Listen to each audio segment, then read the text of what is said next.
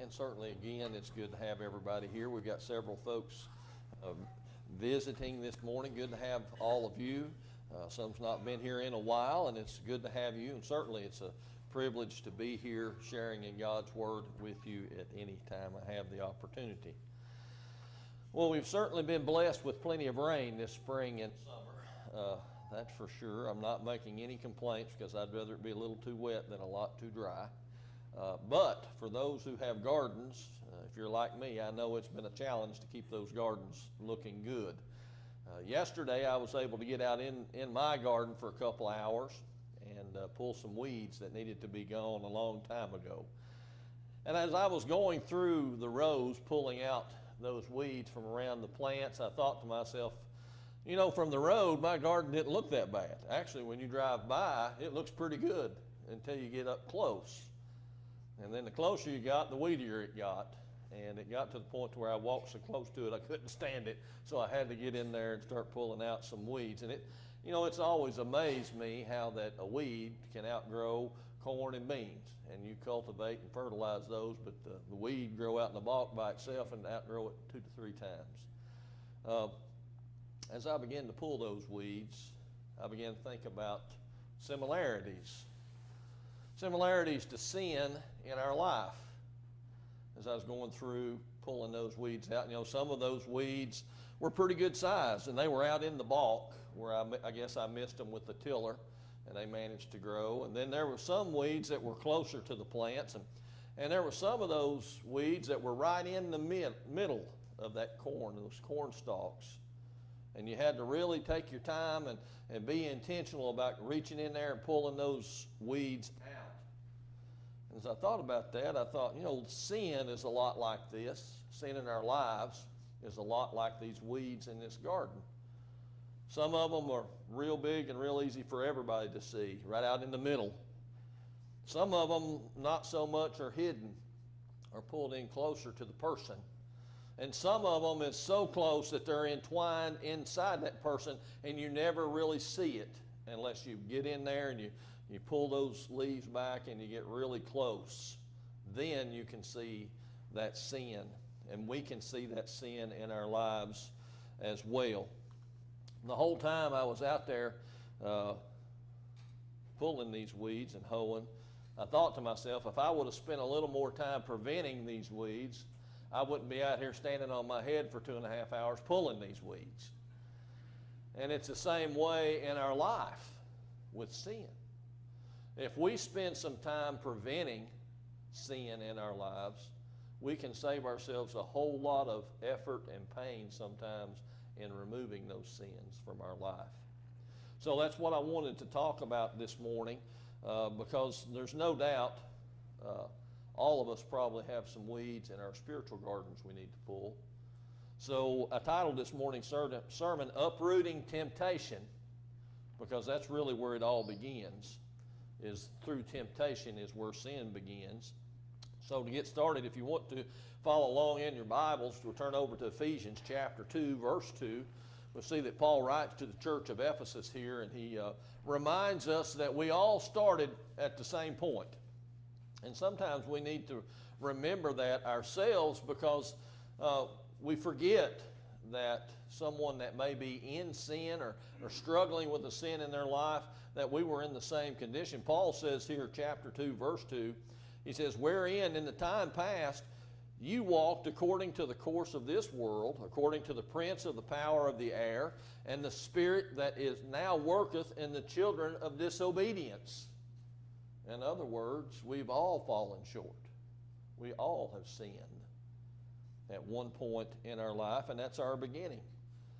And Satan, he is the tempter. That's his job. He is the tempter. The prince of the power of the air, the scripture tells us. He rules these children of disobedience that Paul's writing about here. And we have to remember that he is the enemy of God. He is the enemy of anything that is good, and he is the enemy of the Christian. And he is going to do whatever he can do, take whatever steps that he has to take to make you and I fail. And he is the tempter. He hates the truth. And there's a good example of this back in Genesis 3:4. There's a very familiar story. We know about this, about where he goes is in the garden with Adam and Eve, and God has forbidden them to eat from one tree in the garden.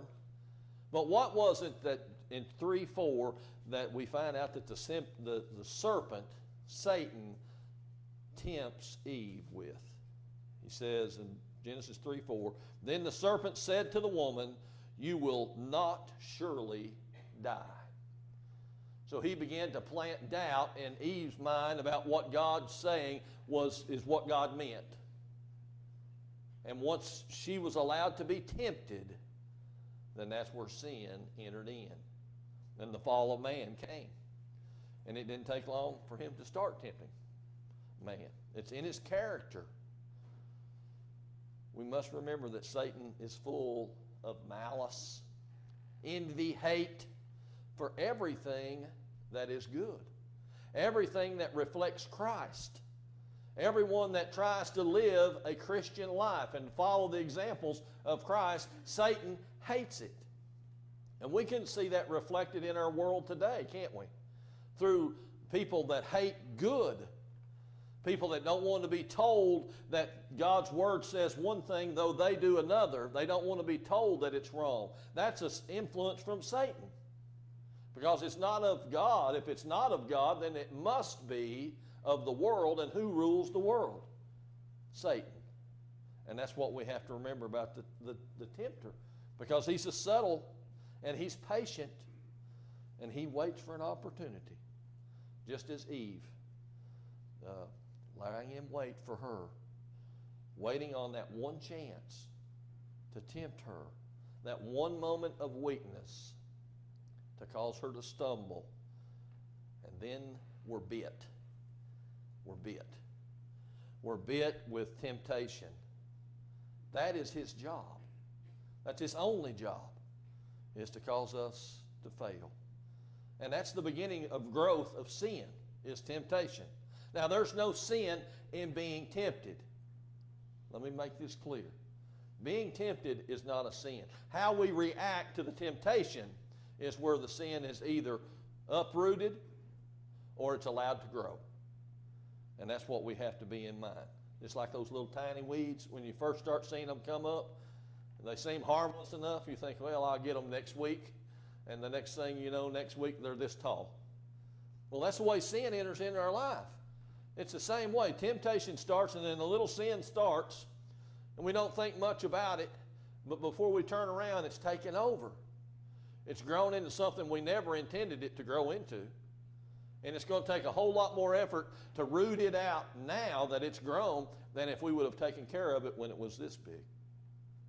And that's Satan's job, is to make you think that it's not really a big deal, that it's not really an issue that you need to deal with right now. But we have to remember that is his job. It's his job to deceive us. Why, you may ask? 1 Peter chapter 5, verse 8. What's the reason? 1 Peter 5, verse 8.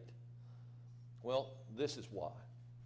Peter writes and says this, and this is very familiar. I've used this many times over the past 18 months or so. It says, be sober, be vigilant, because the adversary, the devil, as a roaring lion, walketh about seeking whom he may devour.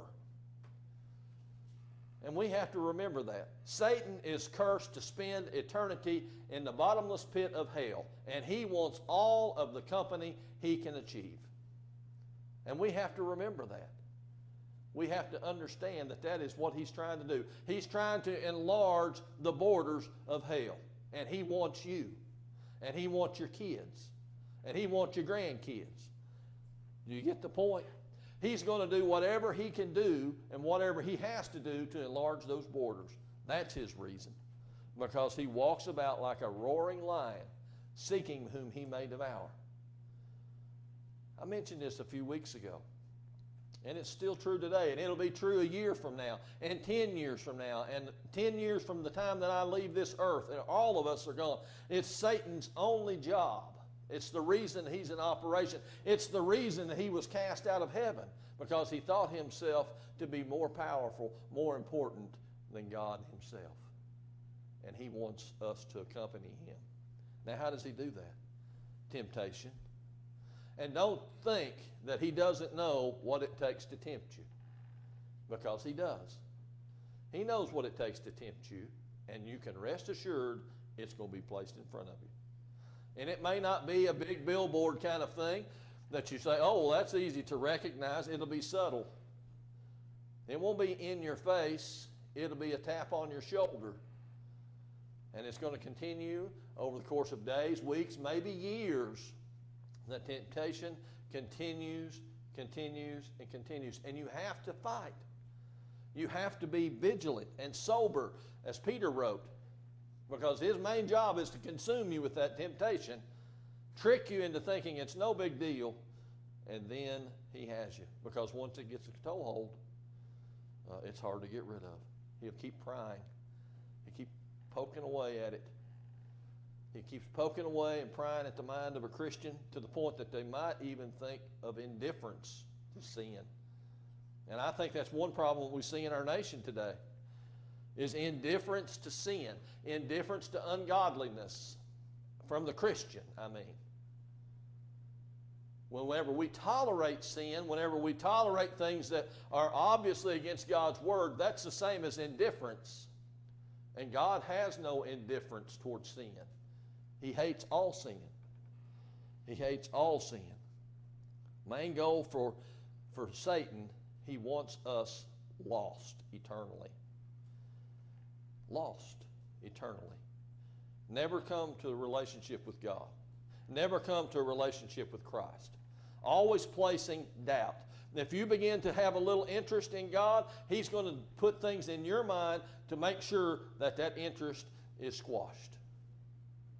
If you decide you want to serve in a higher way, a different way, a better way, some other area in your life you want to serve, rest assured something's going to come to mind that you're not qualified, you shouldn't serve, nobody will accept you. Whatever excuse you can make up, you can think of, it's going to be presented to you. Because he doesn't want you serving God. He doesn't want you to be happy in your relationship with the Lord. He doesn't want you to be happy in your relationship with your family. He doesn't want you to be happy in your relationship at your work. Why, Rob? Why is that? Because if he can keep you beat down, and if he can keep you uninterested and indifferent towards sin, then no one else is going to be interested in being a Christian either. And that's what we have to understand, is that it's an attack from Satan upon us to hurt the cause of Christ. And we have to remember that's his reason. And it doesn't have to be, again, like I said, it doesn't have to be something big. Small quantities work just as well. Small quantities work as well. He'll use every tactic in the book, fair and unfair, to make you think, if you're a Christian, that you're not saved. And he'll use every tactic, fair and unfair, if you're not a Christian, to convince you that you have no need, or that you're not worthy to be saved, or that you've done something so bad that you could never be saved. He'll place doubt in your mind to make you think that it's not necessary, and he'll give you a worldview that says, surely a loving God would not send someone to hell. That's a worldview, and that's a lie from Satan, a lie from the prince of the power of darkness, prince of the air, the children of disobedience. And we have to remember that, because that's his job. And what's some of the methods that he uses? You know, Jesus was tempted. We're going to look at that in John 13, verse 27. John chapter 13, verse 27. Jesus, being tempted himself, said this.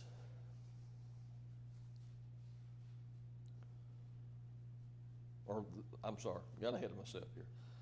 This is Judas being tempted. And after that sop, Satan entered into him, and then Jesus said unto him, that thou doest do quickly. Of course, we know that Judas was tempted by the money. He had pay, but he also had the desire for Christ to be in charge, to be in power, for Israel to be free, and all of those things appealed to him, and he betrayed Christ. So he can work on our mind. And that's the first first way that we can relate to these attacks. Like degrees of sin.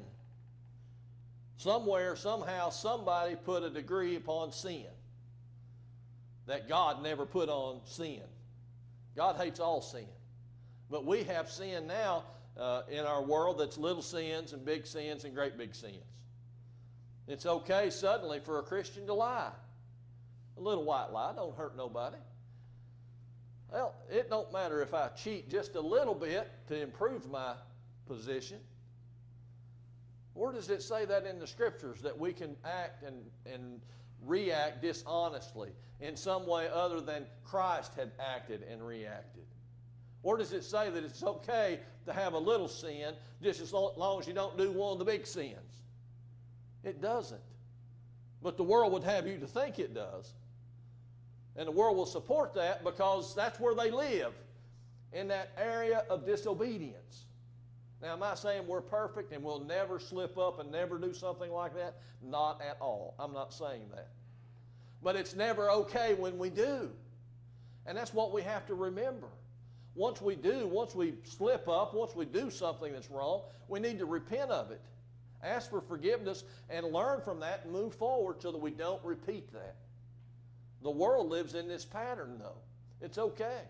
We're indifferent to sin because that was just a little one. It didn't hurt nobody. It only helped me to gain this. It kept me from getting someone upset or mad at me. You know, what they don't know won't hurt them, kind of thing.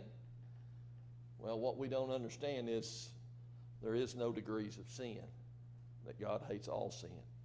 But because of the influence of the world, it's okay. Eyes is another thing. The eyes. Matthew 5:28, Jesus says this. And we can relate to this, especially the world that we live in today and what you see in the music and entertainment industry. Oh, it's a sight, some of the things that, and the hypocrisy of some of the things that we see. Matthew 5:28, Jesus says this, "But I say unto you that whosoever looketh on a woman to lust after her hath committed adultery with her already in his heart." So the eyes, what we look at, what we spend time viewing, can cause us a great deal of trouble. And we have to remember that. Now, you know, a few years ago, 20 years ago, you would hear me bashing a computer.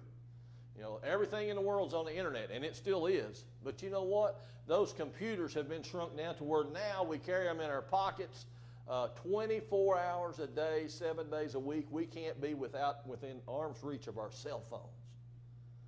And everything that is available on the internet is available now to you, your children, your nieces, your nephews, your husbands, your wives. Everything is there. And some of that is not fit to watch. There's a lot of it not fit to watch. And I'm not going to go over and rehash the things that we've talked about in the past.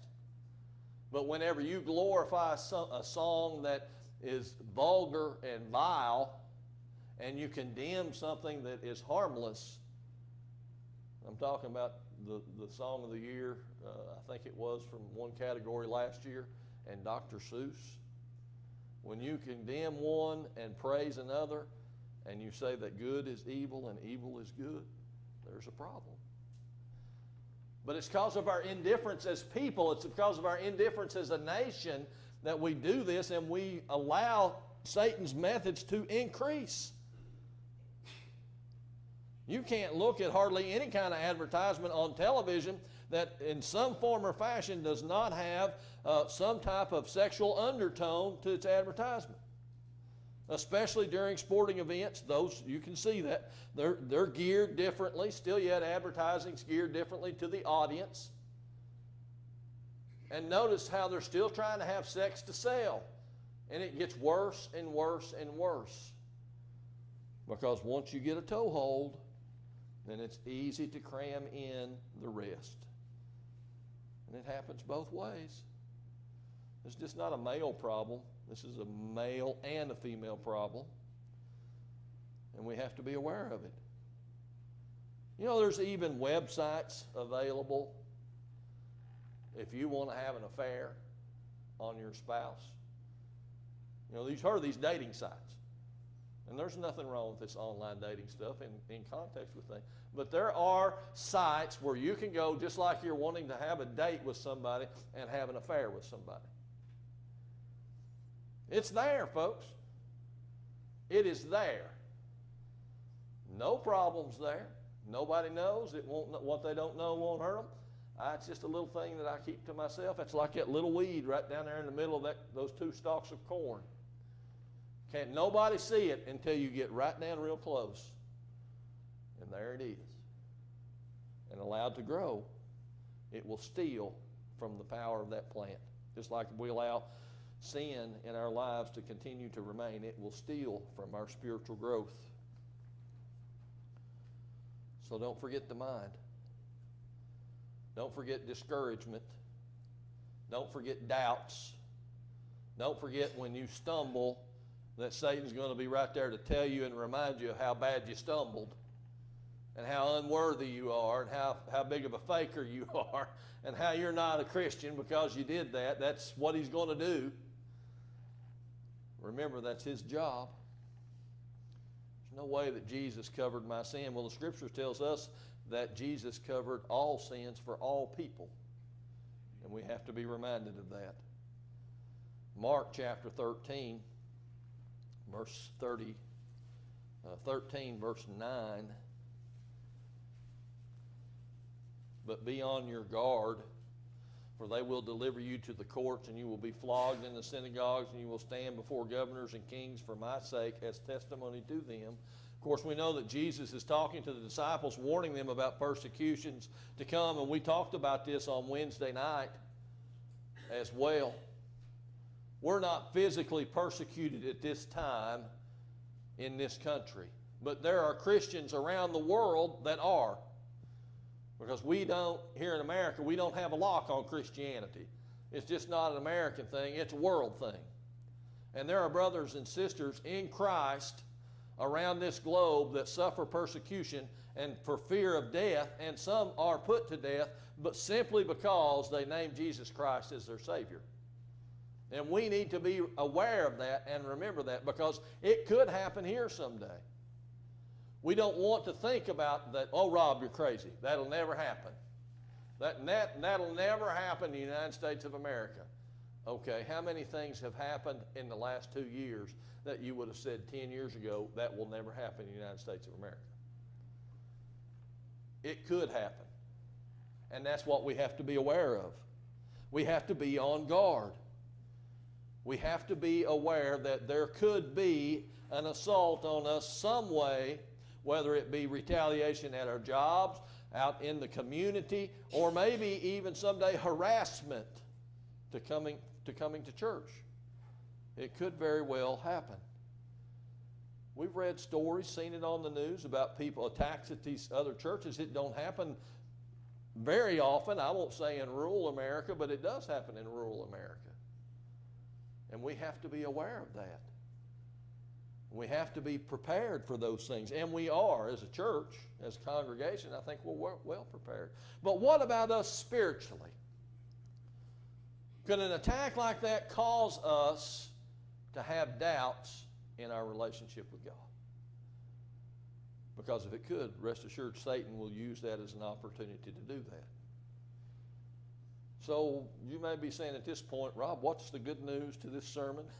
You have thoroughly got me beat down with this. Now where are we going? Well, I've got good news. I've got the good news for everybody in this room. There's a filter for this. There's a method. Just like pulling out the weeds, I was out there with a hoe and these two hands. And it takes some work, but that's what we have to do as Christians. We have to work on those things. James chapter 4, verse 7. If you want to turn with me there. James chapter 4. Submit yourselves therefore to God. Resist the devil, and he will what? He will flee. He will leave you alone. If you submit yourself to God, if you resist the devil will flee. He will leave you alone. The problem is we don't want to resist the devil sometimes.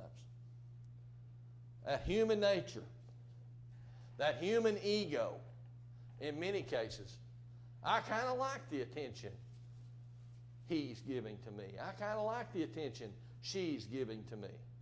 Though that's causing me to think about things I shouldn't be doing, I kind of like it.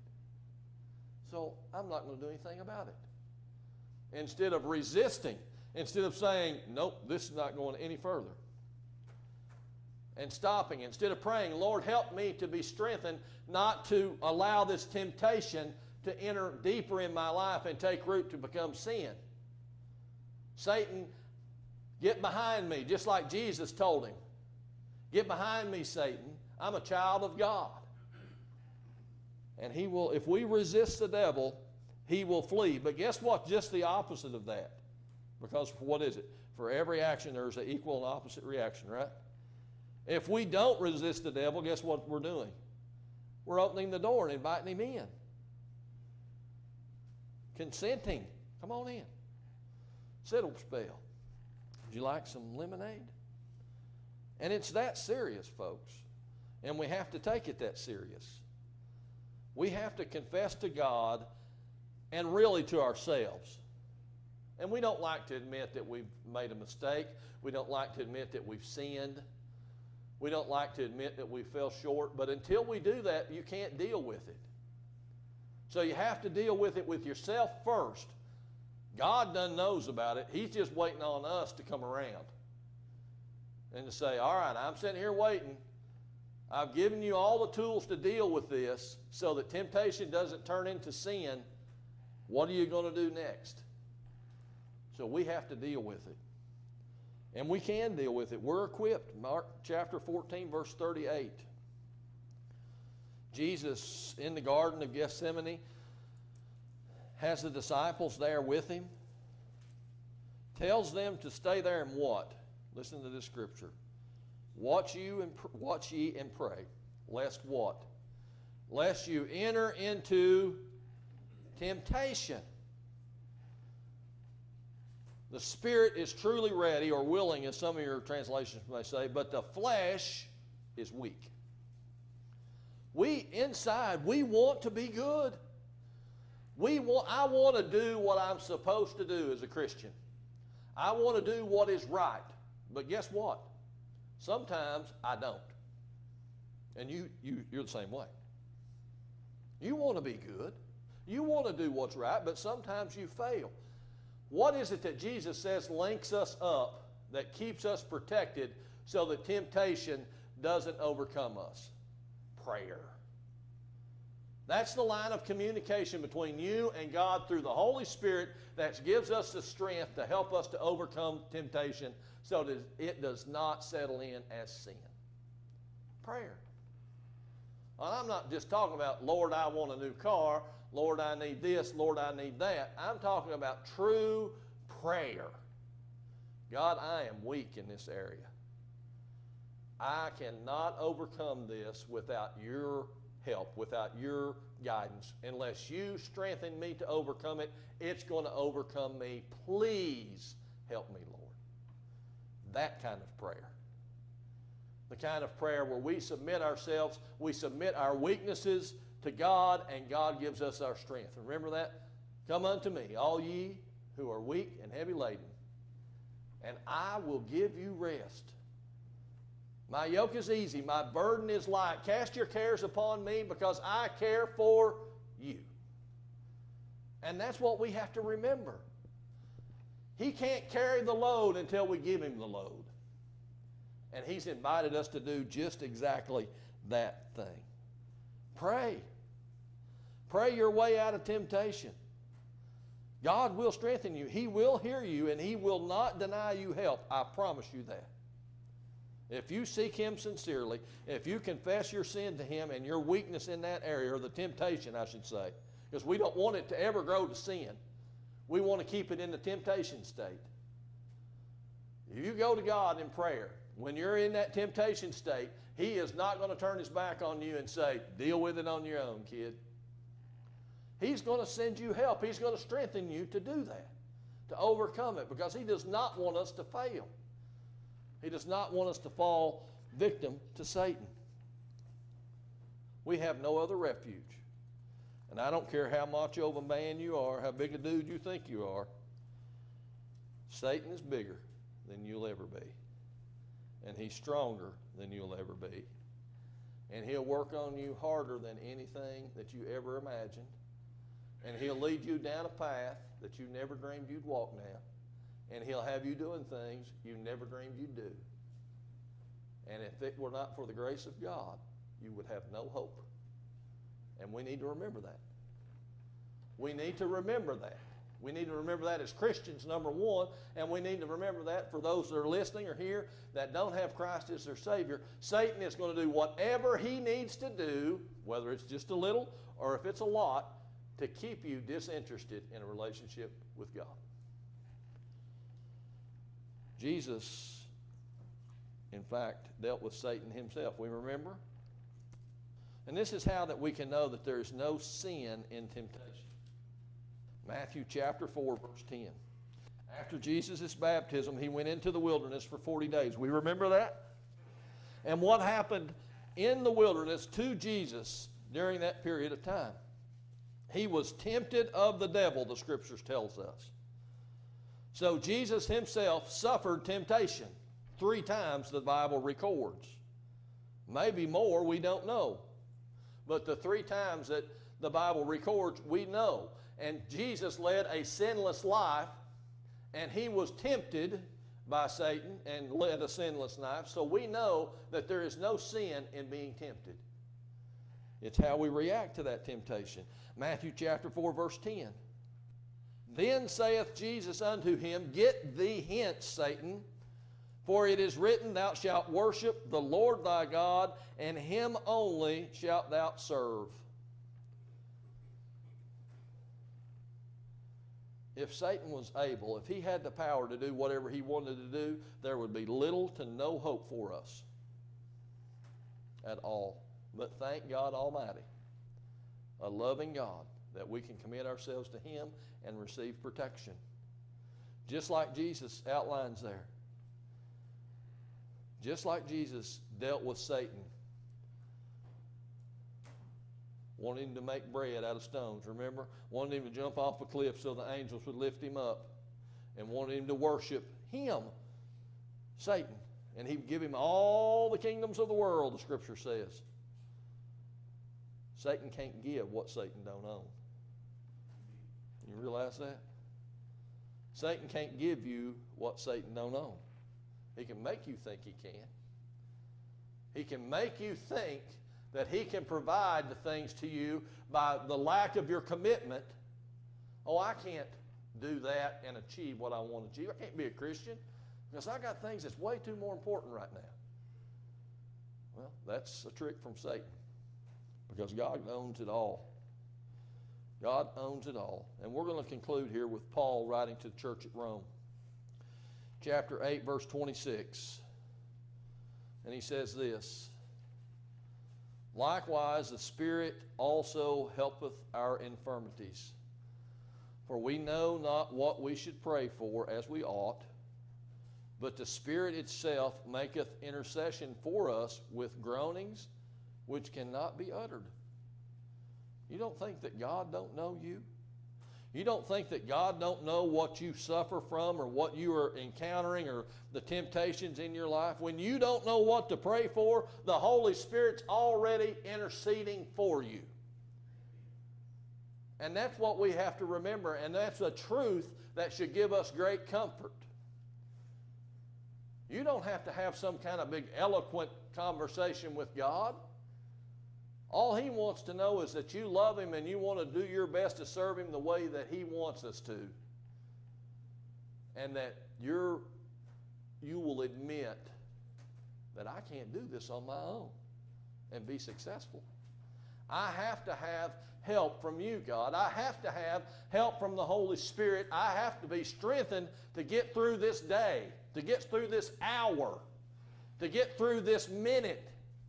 And sometimes temptation and even sin is just like that. God, get me through this one day.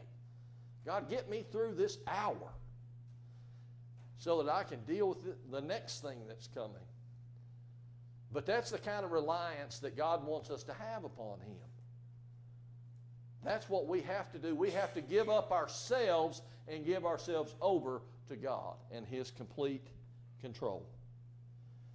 God has provided a way for us as Christians to uproot temptation. It's to be vigilant and sober in prayer. Stay in His Word. Rely upon Him and His strength, because we're not strong enough to overcome Satan. We are just simply not that strong. Not by ourselves. But when we are led by the Holy Spirit, when we are relying upon the power of God, we are invincible. And we have to remember that and have that confidence as well. Choice is up to us. Now, I started off talking about weeds in my garden, but it was really kind of a spiritual thing that I was talking about earlier. I don't know anybody here that probably doesn't have a little weed somewhere in their garden that needs to be pulled. You may have some big weeds in your garden that need to be pulled. And I'm not judging you one way or another. I spend every day making sure I've got weeds, make sure the weeds that's in my garden are taken care of. Where are you at today? If you've never entered into a relationship with Jesus Christ, then you've got a problem beyond what you realize. You've got a garden that's full of weeds. You've got a lot of work to do. And if you think that you're going to do it on your own and be successful, you're not. The only way to be successful, to get that garden cleaned up right off the bat, is to hear the Word and believe the Word. And that Word is Jesus Christ. Accept Him as your Savior, repent of your sins, be buried with Him in baptism, raise that new creation. You've received the forgiveness of sin and the gift of the Holy Spirit, who we just talked about. And then once you're raised that new creation, you put off that old man and you're walking that new creation, guess what? Your garden does not have a weed in it from that moment right there. They're going to come, though. They're going to start sprouting. But once you come up out of that baptismal, there's not a weed in your garden. And it's up to us to keep working to make sure that the weeds don't come. Now, what about us as Christians? What about us that have a relationship with Jesus for 5, 10, 50, 70 years, whatever the case may be? Where's the weeds at? You know, I don't. God knows. You and Him know. Get together with God. Get the weeds out of your garden. Uproot those things so that they don't uproot your life. We're going to sing a hymn of invitation. Jesus is calling. If you have a decision to make, I want to encourage you to come as we sing the first and the fourth verse of this hymn today. Jesus.